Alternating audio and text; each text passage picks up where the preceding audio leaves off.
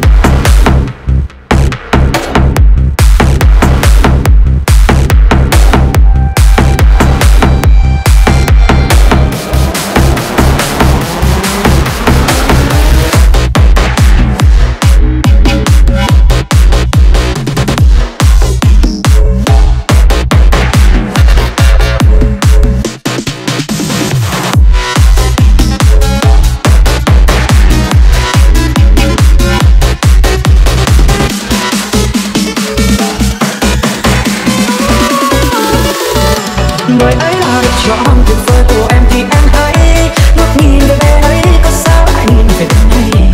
Có chăng sự tự do em nói với anh không như ý, em sẽ hay làm nói em thích thì em không thì. Em có bao giờ nghĩ là anh vẫn đau bao năm tháng, anh không hề than trách hay níu kéo em dù nửa lời, bởi vì yêu em thôi nên anh đành phải tận cùng. Làm sao để mong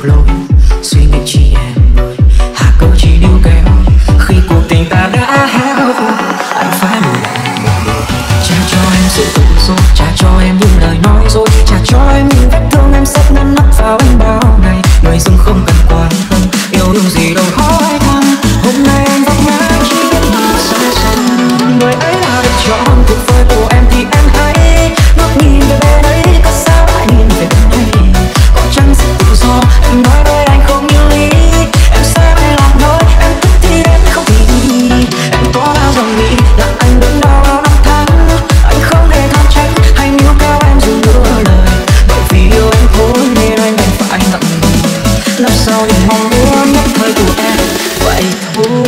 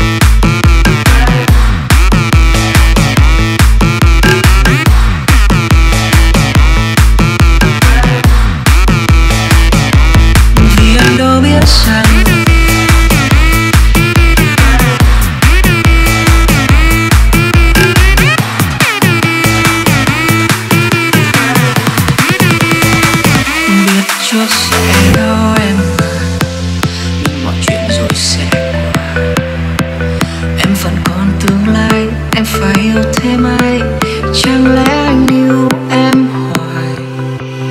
Mà anh bận rộn như người, theo sau anh đôi khi em buồn. Anh nào đâu biết, sợ anh lo lắng nên em cứ mãi lặng im.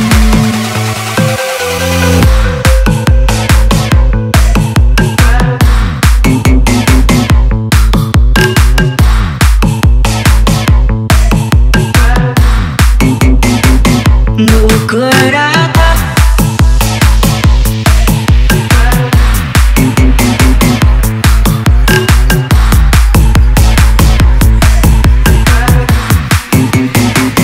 nụ cười đã tắt đằng sau nước mắt. Người vì anh cũng yêu duyên chỉ toàn nhân lấy yêu phiền, chỉ vì anh vô tâm một điều đơn giản lắm.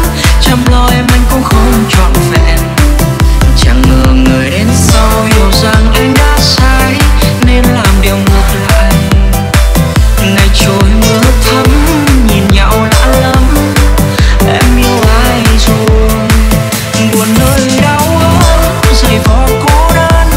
Từng dòng tin đến vô tận cho ai vẫn thấy im lặng, nhận ra sau tất cả mọi lần anh vấp ngã không đau bằng như lúc này. Nhìn mưa anh thấm sâu ngoài trời mưa rất lâu, chỉ biết tự trách mình. Lạc mất em anh mới biết anh đã sai.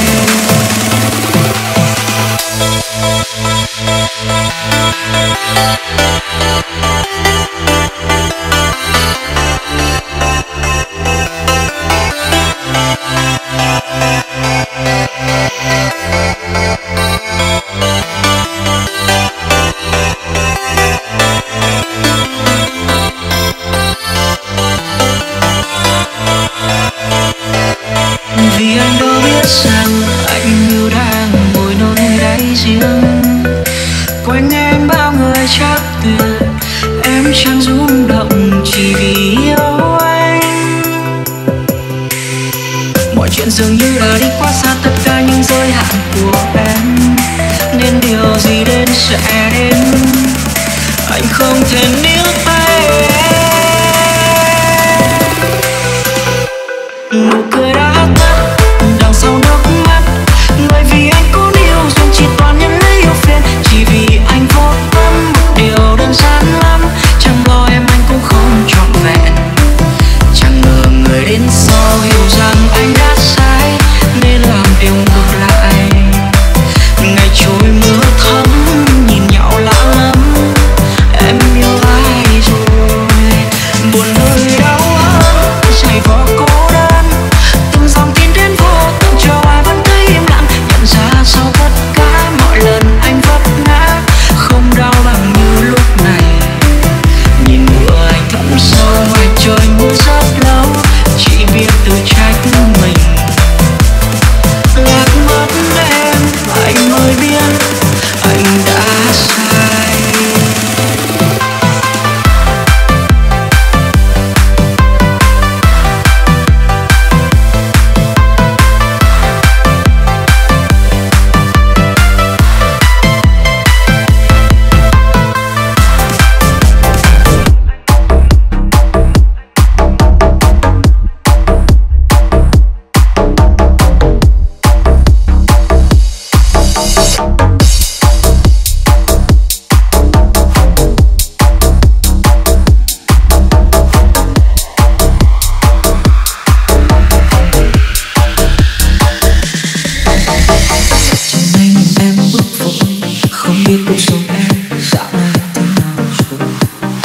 Như thế thôi vẫn cô đơn sống tôi, nhiều lúc bối rối con tim anh lạc lối. Lúc anh yêu thương em biết lòng, sao em lại lỡ bỏ anh trong đợi mong. Anh như kẻ ngu si chẳng bận tâm điều gì, để rồi nhìn em ra đi. Nhiều lúc anh cứ nhiều lúc anh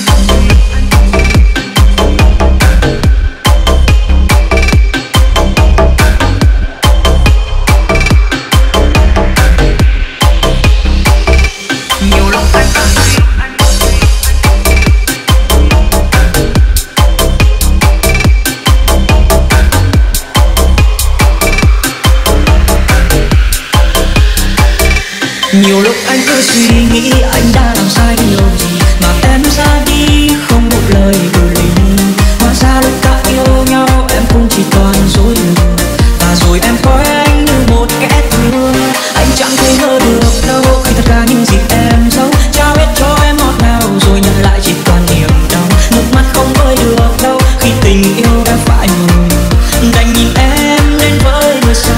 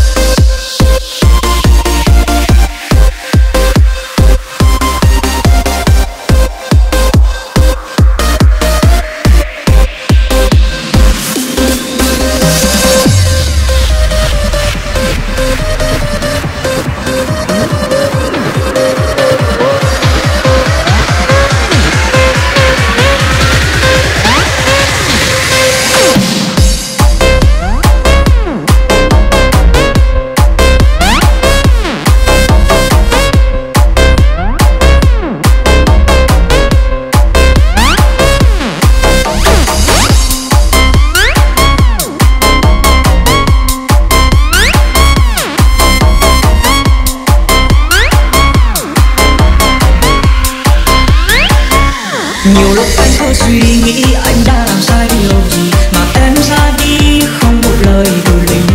Hóa ra lúc đã yêu nhau em cũng chỉ toàn dối lừa, và rồi em coi anh như một kẻ thù. Anh chẳng thể ngờ được đâu khi tất cả những gì em giấu trao hết cho em ngọt ngào, rồi nhận lại chỉ toàn niềm đau. Nước mắt không vơi được đâu khi tình yêu đã phải rồi, đành nhìn em đến với người sau.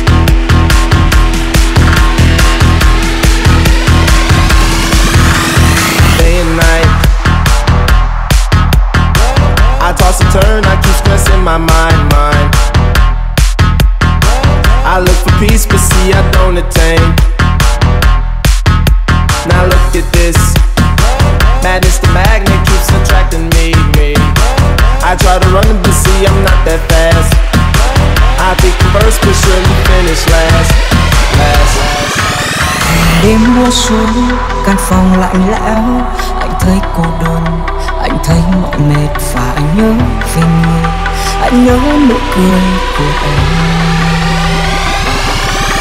Chạy theo những cuộc vui xa hoa thâu đêm, và em đã quên đi tình yêu anh trao em.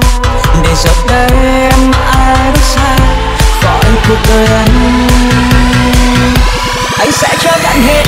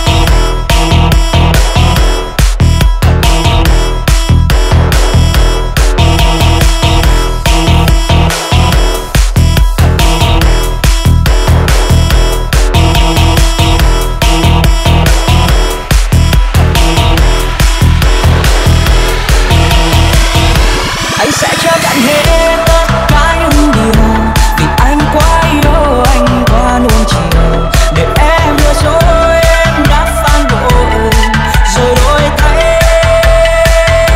Anh sẽ tiếp tục sống những ngày vắng em và sẽ đặt cho mình một thói quen để em sẽ nổi tiếng về tất cả những gì em đã gây ra.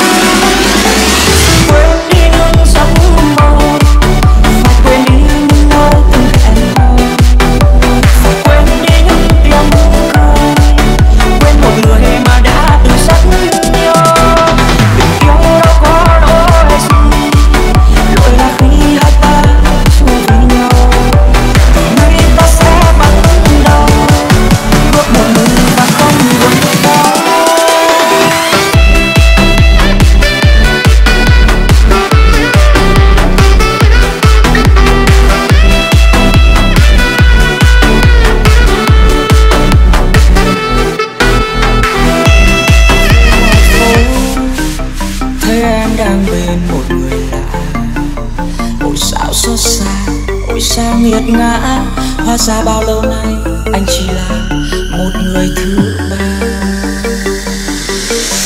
Tình yêu bao lâu nay em đưa dối để cho anh nhận những nỗi đau này.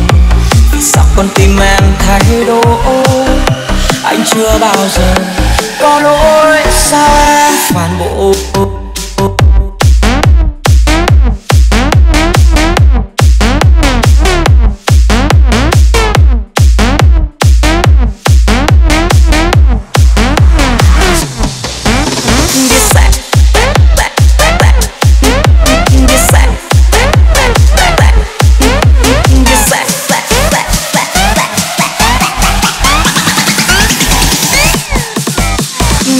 như này thì không yêu từ lâu. Đây con tim giờ sẽ không phải đâu. Tôi khóc em cười vui bên người mới. Chắc em bây giờ rất vui. Đau đớn nhất khi chân thành yêu quá một người, để rồi họ âm thầm xem như là trò cười. Cố gắng chấp nhận không để gục ngã, quên đi mọi thứ, quên đi quá khứ. Phải thôi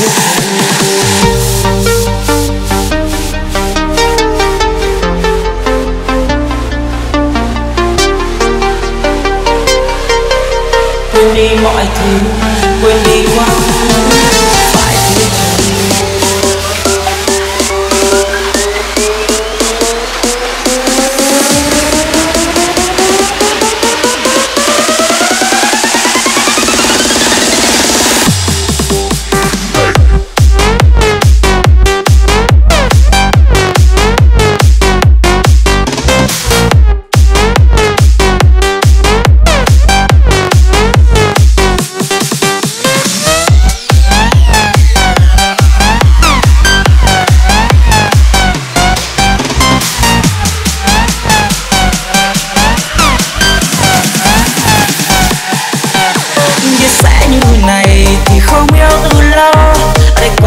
giờ sẽ không phải đâu. Tôi khóc em cười vui bên người mới. Chắc em bây giờ rất vui. Đau đớn nhất khi chân thành yêu quá một người, để rồi họ âm thầm xem như là trò cười. Cố gắng chấp nhận không để gục ngã, quên đi mọi thứ, quên đi quá khứ. Phải thế thôi.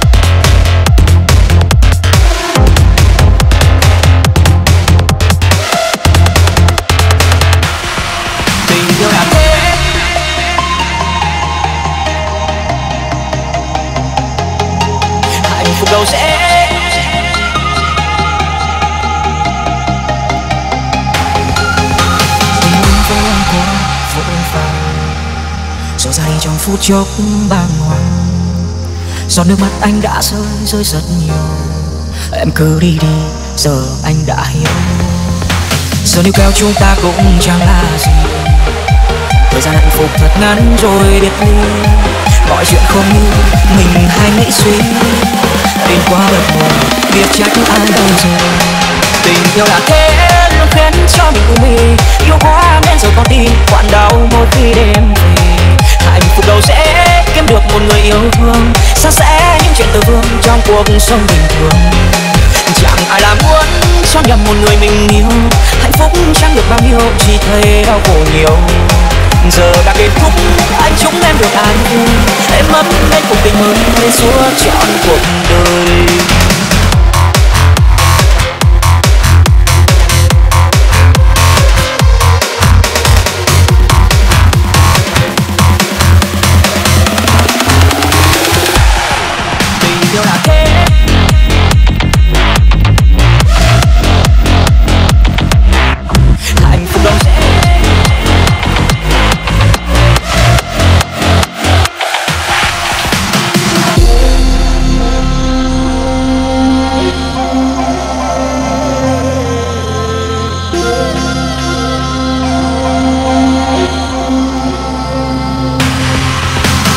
theo chúng ta cũng chẳng là gì. Thời gian hạnh phúc thật ngắn rồi biệt ly. Mọi chuyện không như mình hay nghĩ suy, đến có bất ngờ biết trách ai rồi đấy. Tình yêu là thế luôn khiến cho mình u mê, yêu quá nên giờ con tim quặn đau mỗi khi đêm về. Hạnh phúc đâu sẽ kiếm được một người yêu thương, san sẻ những chuyện từ vương trong cuộc sống bình thường. Chẳng ai làm muốn cho nhầm một người mình yêu, hạnh phúc chẳng được bao nhiêu, chỉ thấy đau khổ nhiều. Giờ đã kết thúc, ai chúc em được an vui, êm ấm lên cuộc tình mừng đến suốt trọn cuộc đời.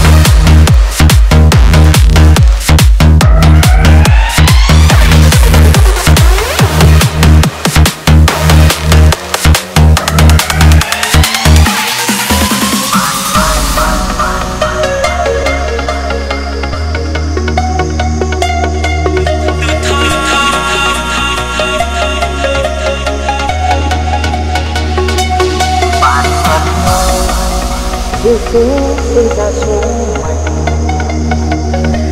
Từ thơ đến lúc ta khôn lớn dần, hoàng hôn xuống ta sẽ bên nhau mỗi khi có ai đó buồn, và ta luôn cứ vẽ trên một đời trông gái chia bát cơm với xiết hơi thuốc chung mỗi ngày. Bạn không vui tôi cũng hoang vu cõi lòng. Từ bao lâu ta lớn lên song khó nhau, và đôi lúc vấp những thương đau gục ngã.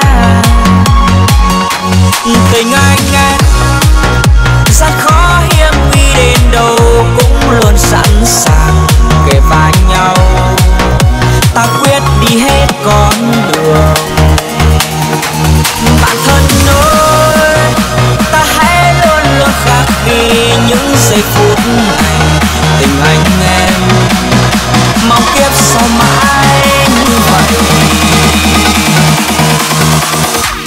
Tình anh em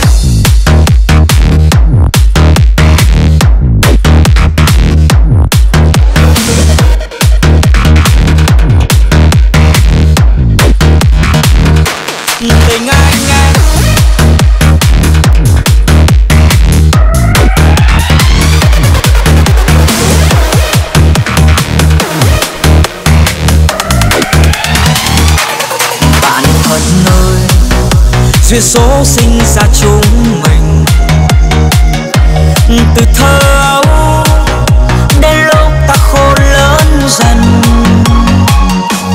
hoàng hôn xuống ta sẽ bên nhau mỗi khi có ai đó buồn, và ta luôn luôn vẽ trên môi tiếng cười. Đời trông gái chia bát cơm với xiết hơi thuốc chung mỗi ngày. Bạn không vui tôi cũng hoang vu cõi lòng. Từ bao lâu ta lớn lên song khó